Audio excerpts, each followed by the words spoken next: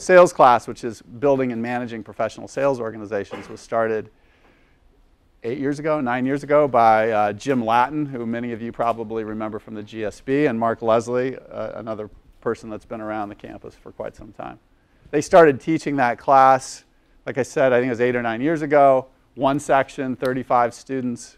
We now teach 4 sections. They're more or less filled up at 60 to 65. So there's demand for this content, and it kind of makes sense, right? If you think about as CEOs, entrepreneurs, you look at your P&L, and there's that big line item for sales, and then you think back to your curriculum at the GSB, and you had 4 finance classes and 6 marketing classes, and maybe if you were lucky for the 6 of you that took the sales class, you got to address that one function that seems to account in many businesses for 30, 40, 50% of your expenses. So what we try to do in the Stanford class is take some of the mystery out of it and turn it from a black box into something that's a little bit more structured, put a little more science behind it, and try to take some of the mythology that surrounds sales out of it. So in 5 minutes, or 10 maybe, I'm going to try to paint a picture of how to think about building a go-to-market model, building a sales org, and I've tried to organize these topics from most strategic to increasingly tactical or operational. And I sit on a handful of private boards, and I help with Excel partners on the venture side. And point number 1, I think, is the biggest challenge I think companies really face as it relates to sales orgs and sales productivity, which is they look at the sales organization's lack of productivity, and they don't really recognize that the real challenge they have is they haven't really achieved product market fit. And you see this all the time in private venture-backed companies where companies start to expand their sales organization before they have real product market fit. So I would say this is the #1 source of low sales productivity. And like I said, the common error is scaling sales before you truly have product market fit. I'll just throw out there one proxy that I like to look at for private stage companies in terms of just getting a gut feel for whether they've achieved product market fit is if the majority of their sales reps have achieved their quota for at least 2 quarters, right? I see this all the time. A company might have a handful of salespeople. On average, they're making their quota, right? But what that really means is one person knocked it out of the park and everybody else is falling short. And that law of averages doesn't work very well. And so companies interpret that as repeatability and product market fit, and they start pouring money into the sales organization. They burn a ton of cash, turn over a bunch of salespeople, and that cycle begins. Therefore, you need to go raise more money, on and on.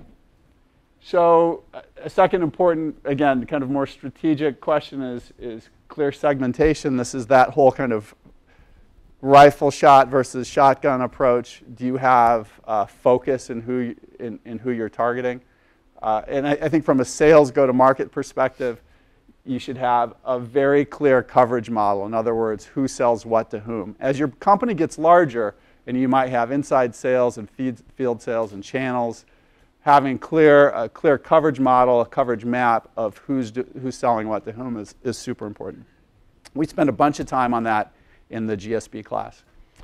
And then, the go-to-market model, this is not an a la carte menu. I think that who you sell to, what you sell, what your value proposition largely determines whether you're going to go direct, you're going to go through OEMs, whether you're going to go through resellers, what type of resellers, or have some kind of hybrid model, right? And again, having some understanding of what the pros and cons of those fundamental go-to-market structures mean is super important.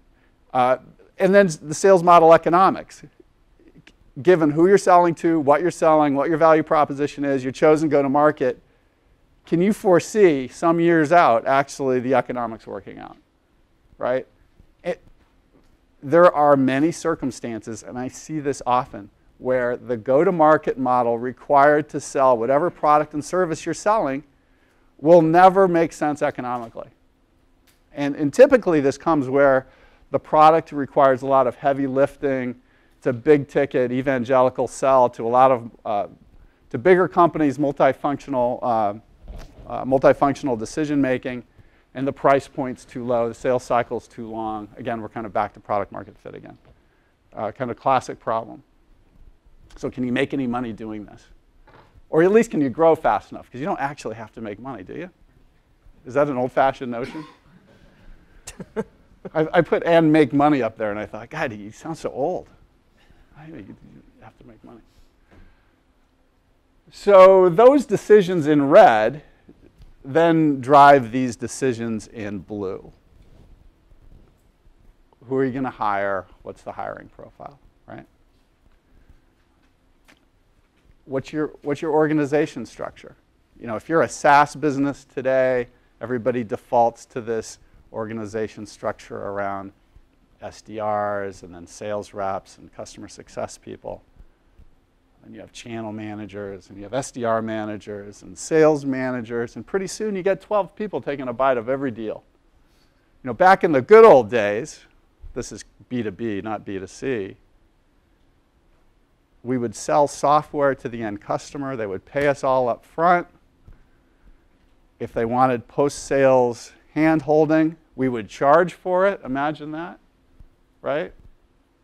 Sales reps found and killed their own deals, so no SDRs. Economics looked fantastic. Now fast forward to today. Again, SDR pounding the phones or emails, spamming all of our prospects. If they find something that's lukewarm, they pass it to a sales rep. They close the deal. The sales rep passes it over to a customer success person. Kirk, do you want to tell people what SDRs are? Oh, sales development reps. Prospectors. Usually young, hungry, inexperienced, cheap. So that's the model du jour. And sometimes it really works. The problem is it's not a one-size-fits-all. And so if you're in a SaaS business today, people just kind of adopt this model without thinking through first principles. And they find themselves upside down, and for obvious reasons. So while I'm a big fan in certain circumstances of all the things I just talked about, you have to be careful not to just absorb what everybody else is doing as your org structure and your go-to-market model. You need some first principle thinking around these things. Again, starting to get a little bit more tactical. All of the rest of it kind of falls apart if you don't get some of this operational stuff down. So you have to make decisions around territory definition, right? How do you rebalance territories when you add new reps? This is a great problem to have because it generally means you're growing, right? But you know that there's a couple ways you can do it. You can do it in a meritocratic way where everybody has equal opportunity and may the best salesperson win. Or, you know, kind of the way a lot of the older school companies do it, which is whoever's in first and closes a deal hangs on to it forever. So the new reps come in and, you know, they get Gilroy as a territory and the old reps get San Francisco, and they wonder why the new reps never succeed, right? So there's some cultural ramifications to these decisions. You have to make compensation plan decisions. We talk a ton about this in the GSB class. Needs to be a 3x5. If it's too complicated to fit on a 3x5 card, you're over-engineering it, right? And this is one of my favorite topics because, you know, as analytical MBAs, everybody wants to create the master comp plan that micromanages the activities of this very complex and expensive sales organization. And in some ways, that's just a crutch for not managing through a number of things that should be managed through. Forecasting, one of my favorite topics. You guys love forecasting, right? So can you forecast your business 90 days out, plus or minus low single digits? Who can do that in here? Yeah, a few people? Are your businesses more transactional in nature or bigger ticket? Transactional but recurring. Enterprise sense. Bigger ticket. Bigger ticket, and you can predict. So we should talk, right? Because it's the selling bigger ticket B2B software and being able to forecast your business plus or minus single digit 90 days out is very unusual. It's also a requirement if you want to go public, right? And the percentage of companies that actually go public, again, my background is B2B. For those of you that are in the B2C business, I apologize. But in the B2B space, if you look at the track record of companies that go public and then how many quarters they go before they miss because they can't forecast their business, it's a pretty high percentage, shockingly high percentage. It's hard, but not impossible to do. But it's also, forecasting is not a reporting process if done correctly. It's a management, it's a way to manage activities and results. It's a way to manage an organization. It's not just a reporting function. And again, we spend a ton of time on that in the GSB class. Performance management, this is another great topic. This idea of performance plans, improvement plans, performance improvement plans. What's the HR acronym of the day? PIP plans, performance improvement plans. Is that what we do now? Right? We look at sales organizations. If you're not performing, we put you on a performance improvement plan. I'm telling you, I never did that. I never did that because I think it's lazy management, right? Performance management is about setting expectations early and then let me back up. I would argue that the right way to do performance management is to give everybody a plan on day one, but it's not a performance improvement plan. It's a quick start plan that everybody signs up to, the individual contributor, the individual contributor's manager. Everybody agrees to what success looks like over the next 90 days. And then you track that over the next 90 days, and if it doesn't work out, then it's time to move someone out. Rather than this retrospective look, put someone on a plan to cover your ass as HR, which I think is kind of a disingenuous way to manage people. And then development, right? Skills, training, and development. Too many sales organizations think training is a 1-week onboarding class and then, death by PowerPoint from the product marketing organization, once a quarter when they come in and have a few beers and watch these slideshows. That's not training. That's not skills development. I was noticing that, well, I'll come back to this. One of my first companies that I worked for, to make your way up the management chain, you had to take a side detour in many cases and become a trainer, right? A sales trainer. And that basically meant, and by the way, there was no compensation bump. So if you were a sales rep and you wanted to go to that first level management job, you're making $300,000, $400,000, $500,000 a year. You get to take a sales training job, pays about $150,000, and you're going to go live on a plane for a year. And you're going to basically take your best practices and go on hundreds or thousands of sales calls with the rest of the sales organization trying to inculcate them with what made you successful. And if that all goes well, you get a management job, right? It's fantastic. It worked fantastically. But that's how seriously that company took it. Whereas other companies, the sales trainers tend to be the people that didn't make it in sales or didn't make it in marketing or didn't make it in biz dev, which is kind of the graveyard for salespeople, right? So how seriously do you as an organization take development of skills and training your salespeople? Not only as a way to make their productivity better, but also as a retention device, right? So I noticed this the other day on LinkedIn. There's a company in the Bay Area called MongoDB. Does anybody know this company? So that sales organization is essentially the children and stepchildren of this company that I just described. And the CEO's on LinkedIn talking about how they're hiring, and the headline is all about how they're going to develop you as salespeople and sales managers to be the best in the industry, that this is where you get your essentially sales MBA. And I thought, God, it's so rare to see that. What a fantastic differentiator for a company trying to hire the best and the brightest in sales. I thought that was super smart. But when I looked at the lineage of the people, they're all, like I said, sons, daughters, cousins of people from this company that I was fortunate enough to work for in my early career. So that's kind of big picture down to more tactical execution-oriented topics. So I'm going to pull Lucas in here. I'm going to ask him a real-world question that I think came from someone in the community here. And then he's going to pose a question to me, and then we're going to open it up and try to solve some real-world problems, right? So this question from one of the attendees was, I've just taken over my company, and we have 2 salespeople who report to me. I'm the CEO. I think we can have 10 salespeople in 2 years and grow a lot more after that. Should I be looking for a director of sales or a VP or what? Right? By the way, this is a super common question I get from former students who are out building and buying companies. And it's Lucas. It's a super common question I get from new operators.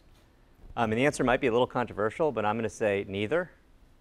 And the reason for that is, goes to a little bit of what Kirk was saying before, which is increasingly in this form of entrepreneurship, sales is the highest and highest order task to get good at to ensure success. It used to be that search funds were sort of smaller LBOs. And I think what we've seen over time is, yes, you still are using financial engineering to generate returns on 5 to 10% top line growth, but the most successful outcomes for search fund entrepreneurs are where they've bought into situations where they can learn how to do their version of sales well and get to 15, 20, 25% growth organically, repeatably, over time. And then, you get the boost of the leverage, but your return is generated mainly by how good you get at selling what you sell. And as a search fund entrepreneur, you're never going to learn that up front if you hire someone else immediately. It's up to you to get in there and ask yourself, how do I sell and to whom should I be selling? And that takes longer than 2 years, and arguably some of us are still learning how to do that. And it evolves as you evolve as a business. So I think the onus is on you as the entrepreneur to take over that function, to work with those 2 people to say, am I in a service that's bought or sold? And if it's bought, that means one thing, and if it's sold, that means another in terms of how you organize. What should I understand what the go-to-market is now. Clearly that got you a little bit of success, but it's definitely not what's going to get you to where you want to be. So what should that go-to-market be? And then start thinking about who that leader is. And then you ask yourself, do I want a director or a VP? And I think that decision is more driven based on where you think your company is in its evolution. One of my main takeaways from the sales class at the business school, and I think I was in maybe the first or the second year it was taught, was in hiring a VP of sales, you are hiring that person's sales model. They will come in and sell how they know how to sell. And so I think that that should inform you as an entrepreneur that you need to understand what you think the answer to how you should sell is before you're ready to hire that person. So in my specific case, OnRamp had 2 salespeople. As far as I could tell, they were basically just picking up the phone, which was I don't mean picking up and I'm sorry, it's more passive. They were answering the phone when it rang, which generally means you're in a good industry. And over time, we've had to learn this. We didn't hire a VP of sales until we were 4 years in. I didn't hire a director before. And it's the best time I've spent in the business in terms of really being able to create scale to grow this thing. So my question for you is another question that was asked by the group, which is, I think, a little bit further along in the evolution. And the situation is such: I have a couple reps. I think I know how we sell. I think we're along the path. We're seeing progress. How do I build a culture of a high-performing sales team? Yeah, so a high-performance sales team, if I were to quantify it, means what? Highly productive, probably. So there's no silver bullet, right? I think if you want a high-performance sales team, you basically have to nail all of these. You can't, if you don't have great product market fit, I'll start at the top. It doesn't matter who you hire, right? I've seen great organizations selling low value proposition products, and the result is low productivity. non-high performance sales organizations. If you were to transplant that sales organization into a company that had better product market fit, a stronger value proposition, they might be fantastically productive. So that's where it starts. I was fortunate along the way to work for VMware. I was the VP of sales there for a while. And, you know, I guess we're being recorded, so I'll watch what I say. But maybe the most dysfunctional management team I've ever been a part of. And we crushed it, right? Perhaps because product market fit was so incredibly high, right? And I've been part of organizations that were incredibly functional, where the value proposition was not so strong. And it was like pushing a rock up a hill every single day. You've been there, right? You know what the difference is. You know what it feels like when there's pull from the market. And you can see it in the eyes of the prospects and the buyers, right? They get excited about what you're selling. The value proposition just resonates so strongly that you're rolling rocks down the hill. I was on the board of Atlassian, great example of a company that everybody loves their products and they have such a great competitive differentiation that there's a ton of pull, and that makes everybody's life easier. And I imagine we've all kind of been in those scenarios where everything feels like a boulder being pushed uphill. And that's generally a function of the first one. Although, even if you have that, you have to nail the rest of this if you really want to knock it out of the park. So it's a long answer to a short question. So let's open it up. Let's try to solve some real questions. Lucas, when you talked about hiring the director of VP 4 years ago, is that role purely a managerial role, or is it a player coach? And do you think that that role has to be either one or the other? I think it's situation specific.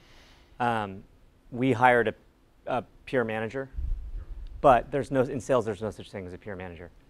As CEO of the business, I'm like actively selling all of our biggest deals.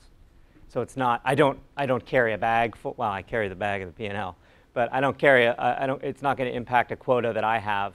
And so the person we hired, his goal was to systematize and really drive that next phase of growth with both systems and processes and with the recruitment of good people.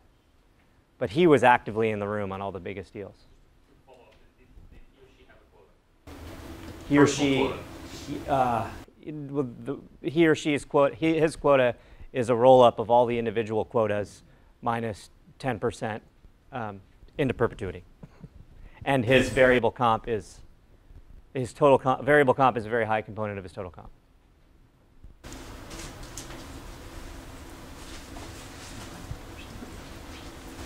A pretty tactical question, which is, I think, an age-old or perennial problem with a sales force on commission, where the commission continues as long as the customer keeps buying.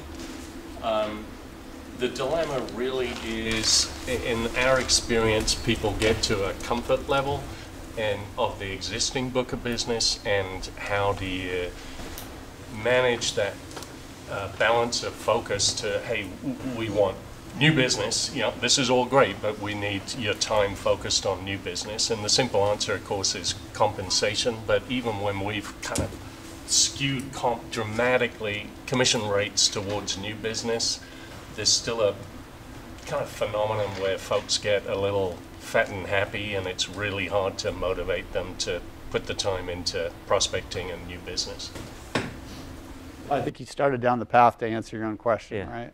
So it's about focus. So what would be the next step beyond increasing the commission rates for new versus existing business? What's the logical next step? Separate them. Well, I guess some non-financial performance metrics to try and drive the... How about just separating the organization and having a set of people that just does... Your business is triggered is repeat revenue, not recurring, correct? It's repeat, although some of it's reasonably contractual, repeat revenue. And we've tried that, but then you walk straight into another dilemma, which is, hey, Fred is the one that sold me. Fred, in fact, was a large part of the reason that I chose to do business with you. Where did Fred go? So let me ask you, your product, you're saying your relationship with the customer is so sensitive that if you pull your sales rep, you risk the business? So in other words, they're really not buying the product or the service. The value proposition is such that it's more about who sold it to them?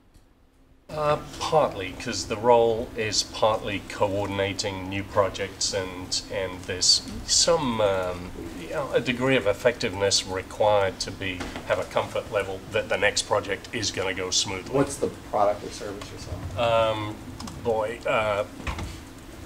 Out-of-home advertising projects, so big production to kit out a whole airport. Yeah. So you have a few different levers here, and I don't think I'm telling you anything you don't already know. You can change commission rates for where you want people to focus. You're saying that doesn't necessarily work all that well. The next logical step is you segment people between selling new business, so they wake up on a rainy Monday and that's all they focus on, right? And then folks that are essentially managing the existing book of business.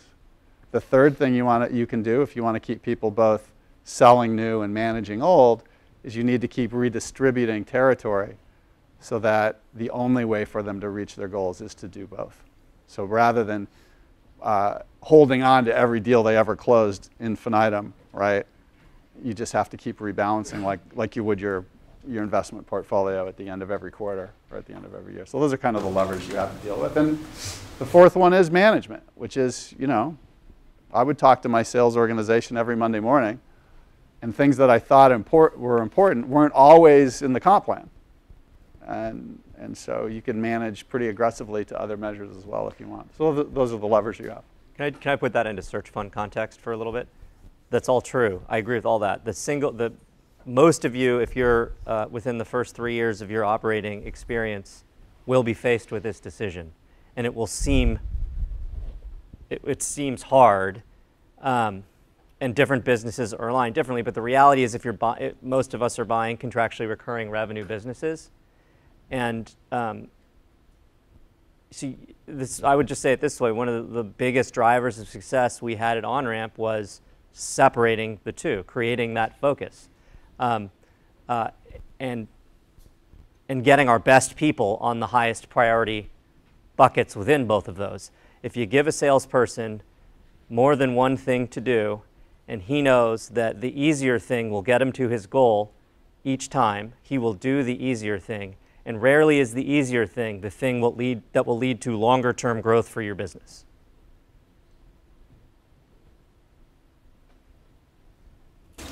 Hey, Lucas, can you talk about how you work through some of the product market fit in the early days? Were there certain segments that you were still getting some deals and you just said no to because...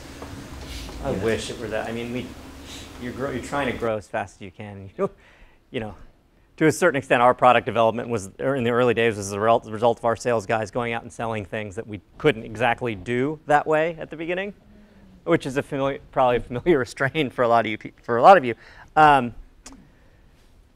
For us, it was about figuring out what we were good at and only focusing on that. So when we bought OnRamp, we bought a portfolio of 4 different business models. We were a pure play colocation player.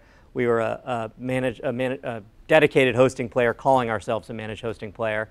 We were a subscale ISP, and we were like an application development job shop. And over time, we realized we totally shut the revenue down on the gulped hard, shut the revenue down on 2 of those, and just focused on pure play colocation and developing enterprise class private cloud business, and then the hybrid that comes with that. So for us, it was less about sort of evidence that one was selling or another, and more about strategically where we wanted to be and define ourselves in the market. That's probably not a very satisfying version of that. Sorry. Go ahead. Can you tell us about some of the unique lessons you've learned with selling higher dollar value contracts, 100K plus? Over 100K plus in ACV. MRR or annual? ACV. Annual contract value. Got it. You have many of those? Yeah, but this is you, Haas. So narrow it down a little bit. I mean, that's a broad question. So So let's say how you manage sales staffing, given that a $100,000 plus deal probably requires a longer sales cycle. So you probably had to dedicate more resources on prospecting and focusing on getting to the right decision maker and closing the deal ahead of being able to collect the cash. For sure, right? So this is, in the venture business, it was pretty unfashionable for a while to do these big ticket B2B companies. And still to some degree, it's not as sexy as doing the next Facebook or WhatsApp or whatever, right? For exactly this reason, which is as the ticket prices get bigger, price is generally a proxy for other complexity, right? So if you're selling SAP, for example, you're having to convince multiple functions within the organization to buy into this thing, right? So the price is a proxy for complexity. It's often a proxy for the how business critical or business important the product or service is. So again, scrutiny gets higher. As price tag goes up, the approval cycles and the internal ROI justifications get harder. So that's all true, right? And so you invest all this money in expensive salespeople to go execute that go-to-market model, and you start getting upside down on cash pretty quickly. So that's, I think, one of the reasons these big-ticket B2B companies kind of fell out of favor, and everybody wants a smoother, more transactional way, land and expand instead of top-down, in order to make the economics work. The fact of the matter is all of those building blocks on there have to be addressed in the context of a big-ticket sale. So who you hire is going to be different, right? How you forecast the business is going to be different. One of the critical errors I think companies make is they don't look at leading indicators of the business in long sales cycles. So, they wait 9 months, the deal doesn't materialize, and they've burned all this cash, and they don't know why it didn't happen, right? So the forecasting process has to move from what are you going to close this week to how are you going to move from the qualification stage to the validation stage. And what are the entry and exit criteria for each of those stages? And can we validate it and verify it and make sure and get comfortable that we're pouring this money into this cash into this go-to-market bucket.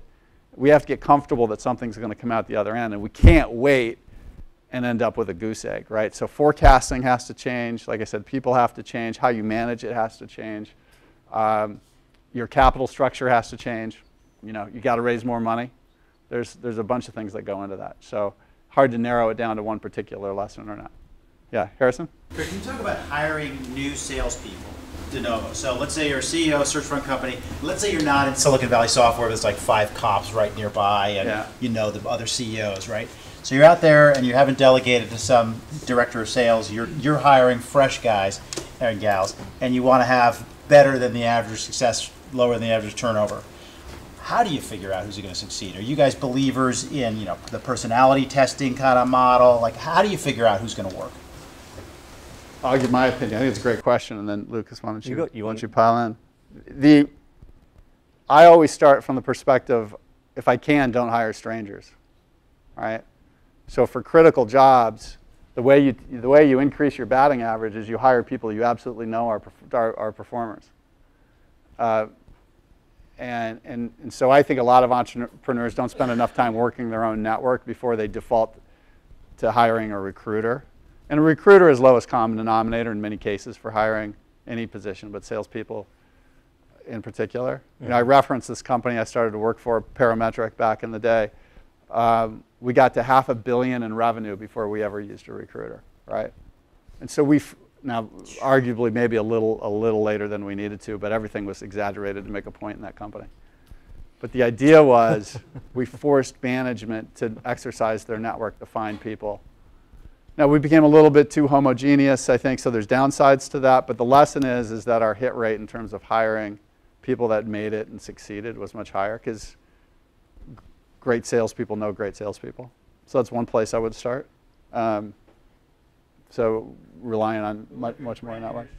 Or a new CEO. Does that ever happen? You tell me that some GSB grad doesn't have a network?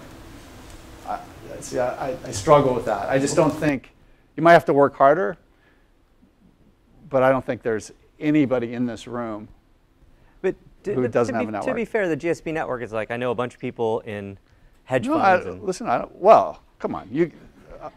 How old are you now, Lucas? I'm old enough. Now I'm assuming you made some friends along the way, right? Yeah, but I'm just yeah. it's a valid concern. I'm not saying it's the GSB network specifically. Got it. Might be, Got it. but we collectively have a huge network to mine, right? So that's where I would start. I can I'll add a couple of comments.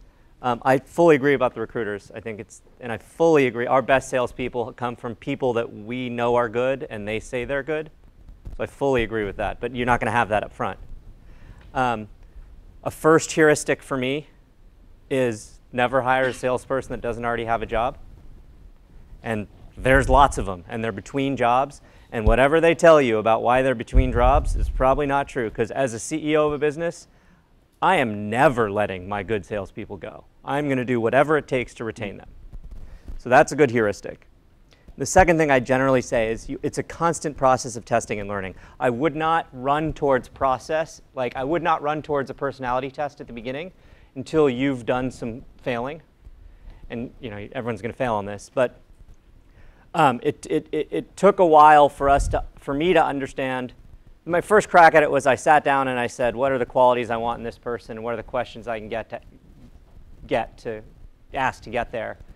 And then over time it evolves and you see, and then about 3 years in, we put in a process where we were able to go, it's like a personality test, but we were able to go and have all of our Salesforce take it first. And so we were able to see how they scored, and we could say these were the people we like and the people we want to hire. And then from an informed perspective, we can do that. But I wouldn't rush towards a process until you have a better sense of what's going to be successful or not. So Harrison, you don't look satisfied with that answer. So I just know how what's hard it it is missing? in practice, when you can't find people that you know or somebody you know, sometimes it does feel like you're just, grabbing almost at random based on good interview skills. But every one of us that's done a search fund in here definitionally has high emotional EQ because you've convinced smart, wealthy people to invest in you, right? And that's worth something. You can sit in a room and tell that this person's a total clown face. Most of the time. You're not going to get it right all the time, and that's fine. And your board doesn't expect that you get it right all the time. You just got to get like 1 or 2 to boost it, and then you can go from there. So I would argue that, just maybe slightly contrarian, because I think this is an important topic, I discount the interview heavily, right? So if I were looking at someone I didn't know, I would weigh track record, 80-90%, and then the interview. An interview for me is an opportunity for someone to talk themselves out of a job, right? There's nothing they can say, or rarely they can say in the interview, that's going to overcome the body of work. So I'm really looking at the body of work, confirming it in the interview, allowing them to talk. But how do you look at the body of work? It's not just the resume. That's a longer discussion. Yeah, it's not just the resume. It's a big piece of it, but yeah, there's a lot of evidence there. Yeah. So I've recently allowed myself to believe that the right consultant can accelerate a new CEO's understanding of how this product market fit has to be put together. It's a very complicated puzzle.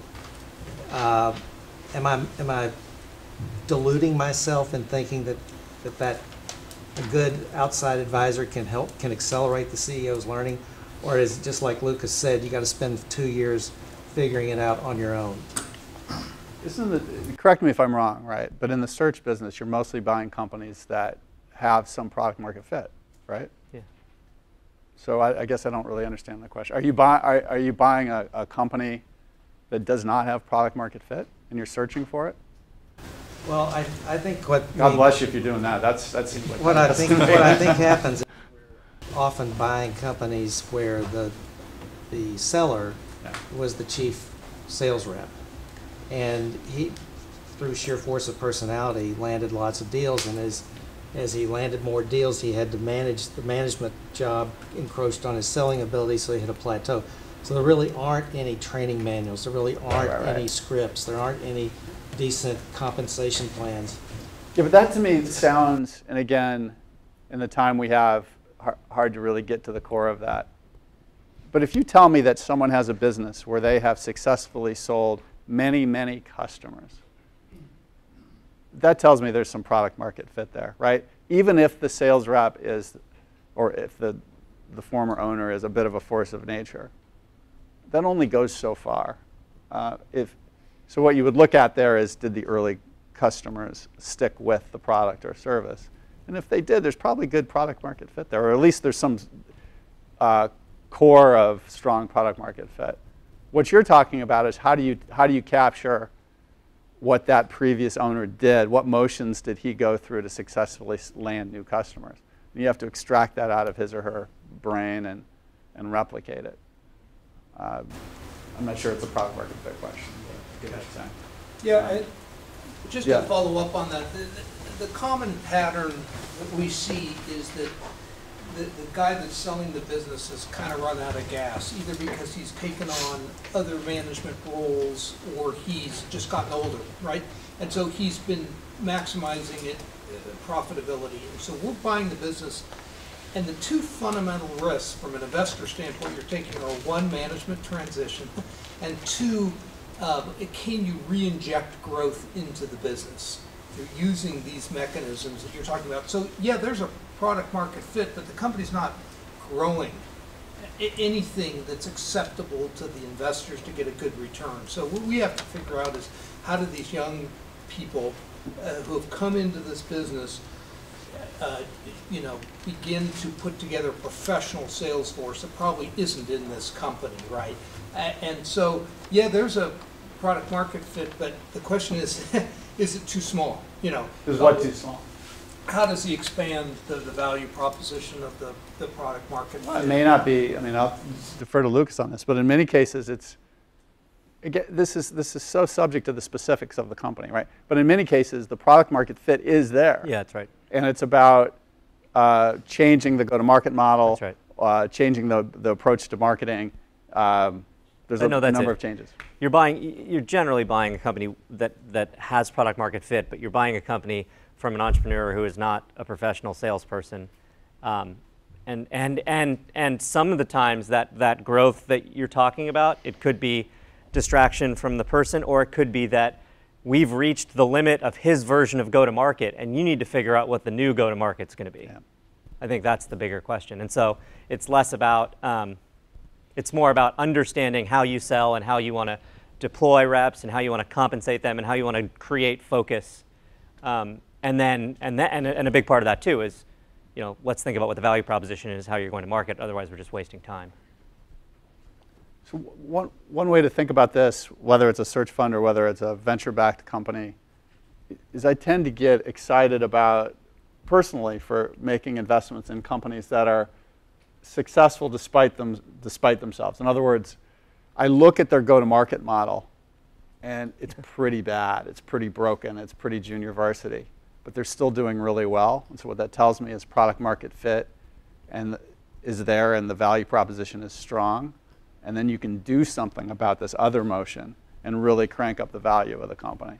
That's been a reoccurring theme for me personally in terms of my own investments. Yeah. So product market fit is there, but one of the parameters of a search fund is like a lifestyle, right? The guy is not running it in exactly the same steam. So that lifestyle, for however long, and you don't know exactly for how long, a year, 6 months, or 2 years, would allow the product market fit to be not perfectly aligned as you want it to be. And the question that Jim was asking, which I hope I understood it right, was if you were to bring an outside consultant, would it dilute your role as a CEO? And I don't know if that was the question exactly, but so my question then would be, where do you see at all a value of bringing an outside party to so seeing from a third party, because as we heard in the morning, like we are really busy and dealing with urgent stuff every day, every minute, And just sitting back and looking at it overall becomes really difficult. Yeah, and it's a good point. My comment at the beginning wasn't that, wasn't like Donald Trump's acceptance speech, I alone can fix this. Do you remember that? It is that you need to be a part of that process and you need to understand it. But you should seek advice from anyone you think will give you a better answer. And for us, it wasn't necessarily an outside consultant, and I'm not averse to that. If you think the person's smart, I just wouldn't. You'd have to have a pretty good reference checking process, because this is going to be a lot of time and energy at a very critical time for your business. But for us, I mean, we're in a very supportive community. We reached out to a bunch of different people and said, how did you do this? How did you think about it? We talked to our board, talked to investors. I mean, we reached out to a bunch of different people. Example, I think about it, there's nothing personal about it, right? So what is better than people saying get a coach? Oh, no, that's right. So if you can get a sales coach that's a good sales coach, do it, especially early. But you got to make sure they're a good coach. Otherwise, you're just going to be ingraining bad habits up front. The other thing you need to be careful about is advice is cheap and easy, right? And you have to figure out a way to get, if you're going to get advice, you have to get someone, get their hands dirty in the business so they understand some of the nuances of it. Yeah. So otherwise you get, you see this in boards all the time. It's the cheap pattern matching. It's the throwaway advice. I always tell my students, I teach this formation class in the fall with Mark Leslie. If you listen to your board all the time, you're guaranteed to get fired, right? You just can't. The board has so much advice, you just can't follow all of it, and they're not close enough to the day-to-day to have that nuance of the business. So you should listen to it, but not follow all of it. If you're going to find a coach or an advisor or a board member that you really want to get operational advice from, you have to give them the opportunity and demand from them that they get their hands dirty in the business. Does that make sense? Yeah. Two questions. One's very simple. For those of us who didn't take the course at the GSB, are there books, courses, recommendations that you would? There's a course at the GSB. Assuming I'm is there anything that you would recommend that covers this material or something thereabout? So it's a great question, and I don't have a good answer for you. I wish I did.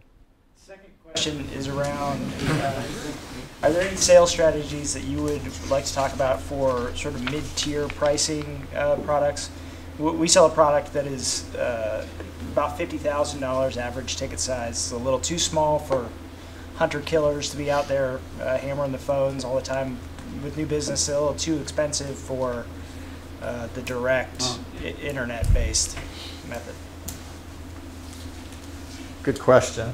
You're in that. I mean, I'd have to know a lot more. Our ARPU is $6K, so our average customer is $75K a year, but we have $2 million, $3 million customers, and we have $10,000 customers. We have a long tail. I'd have to know a lot more about your specific situation.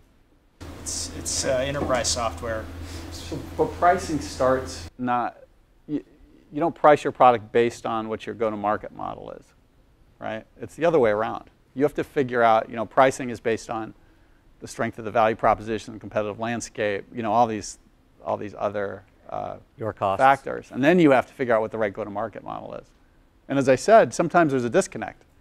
If you're at 50K, but you require, a $300,000 field salesperson with a systems engineer and blah, blah, blah, right?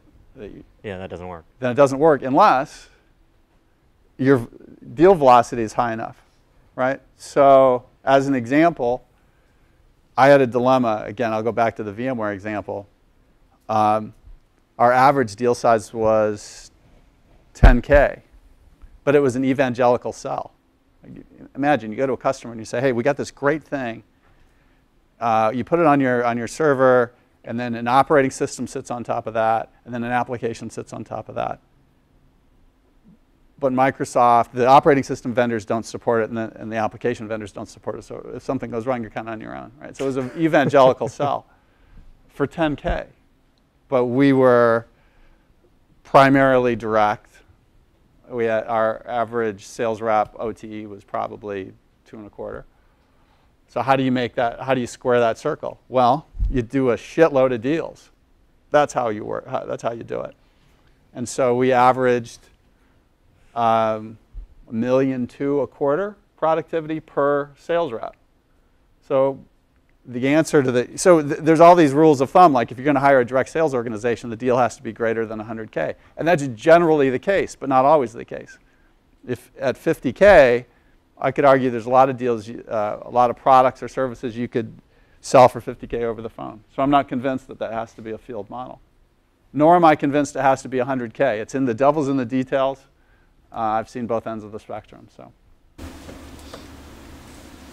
the back. It was suggested in the last panel that when hiring, you can be industry agnostic. So, for example, when looking at your sales team, let's say you're a searcher, you've acquired the company, you're looking to ramp up the sales team. Can I hire a sales team from any industry, or should it be specifically the industry of the business? Let me ask you a question. If you're if you're going to go sell lasers to the Department of Defense, do you think you have to have any specialization? Domain expertise. If you're a startup in the storage space, for example, do you want your first salesperson to have storage background? I would say absolutely. So the way you have to think about this is it's not one size fits all. The more complex the product or the market that you're selling into, or the more arcane it is, the more domain expertise is important. One of my previous companies, we sold into healthcare. And if you weren't conversant in Medicare Part B and all the regulations that go and how the relationships between providers and payers and customers are, you couldn't get past the first conversation. And that's not something you can train in an afternoon. So, but when you get larger and you can build the training and development infrastructure, then you can start to take people from outside of the industry. Now, conversely, if I'm Dropbox, I don't care what industry I'm hiring from, because the product's so simple, I can train anybody in an afternoon, right? So you have to look on that spectrum between product complexity, market complexity, competitive landscape, from simple to, from Dropbox to SAP. My answer to that question is going to vary dramatically. And I also think as a searcher or as a search fund operator, oftentimes you have to be careful that the industry, that in the hiring process, the industry experience blinds you to deficiencies in sales ability. So I made the mistake of hiring people I thought were good because they already knew the words I was talking about, but they weren't good at sales. So I would say it's always better in this form. It's always better to get good salespeople from your industry, but it's a careful balance you have to look out for. Yeah, that's a great point. It's not either or, right?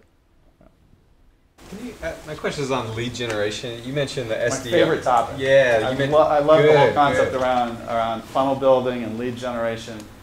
Can you, in that case, can you give us an if-then? You mentioned the SDRs may not be the right kind of hammer for the nail. Can you give us how should we think about the if-then? Do you have a SaaS business? No. Well, I'm an investor, so yes, we have some SaaS businesses. Yeah. You can give a case study if you'd like.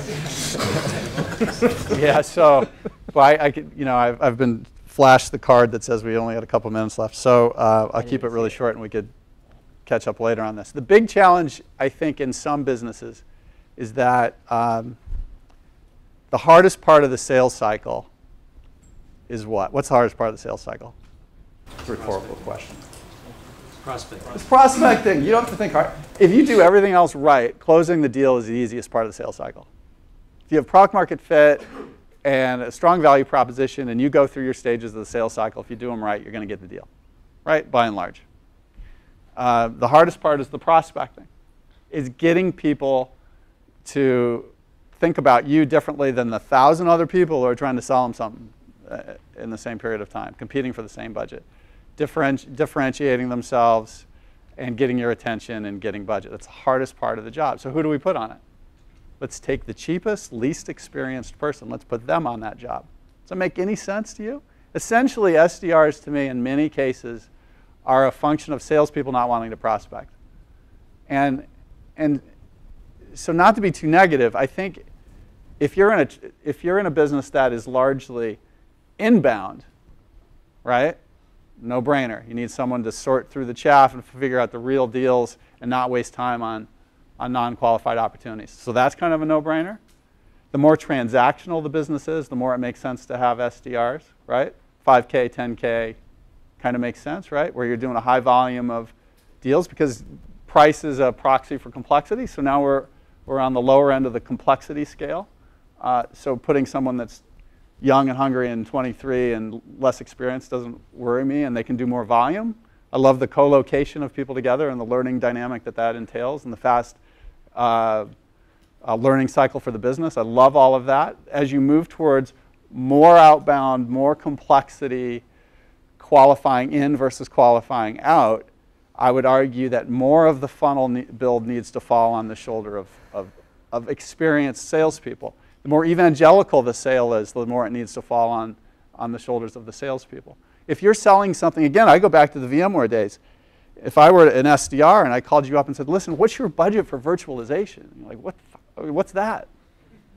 We don't have a budget for that, right? The SDRs, and their job is to qualify in many cases. Do you have a budget? Do you have a project? You know, you get all those no's and okay, right? So the sales rep's job is to say, well, do we have a budget for server consolidation maybe?